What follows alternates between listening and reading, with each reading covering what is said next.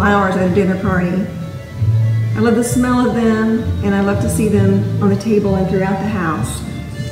I've collected lots of containers over the years. For instance, these little bird containers are a simple carved bird with a little glass vial. Just put a single blossom in there and put those down the middle of your table, and it's just wonderful. It doesn't even have to be flowers. It can be a plant in a pot. These can add a lot of interest to a dinner party. When you start to collect things like this, or as my husband says, hoard, you'll find all kinds of things to put your flowers in.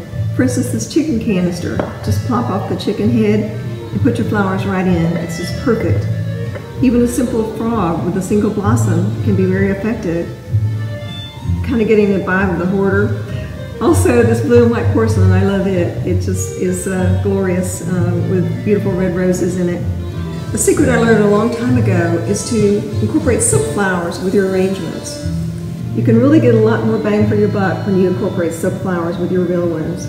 I recently had a call from my daughter, and she had hosted a party for her future sister-in-law, and she said, "Guess what I did? I used your old silk flower trick," and that just made me so happy.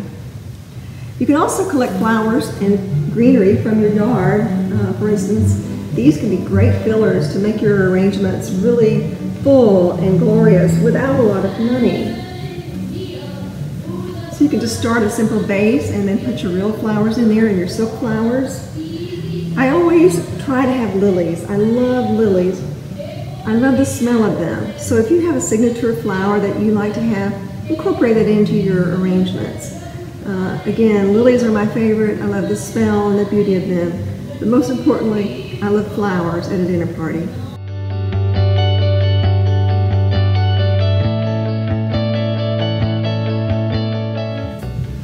I love candlelight at a dinner party. Nothing can light up your table like a beautiful candle. It's fun to find quirky little things. Like for Halloween, this can look pretty scary. It's just a super fun thing to do for different kinds of holidays. I love to find these particular glass candle holders. They come in all kinds of colors. They look beautiful grouped together in one color or all mixed up. They're just very effective when placed on the table.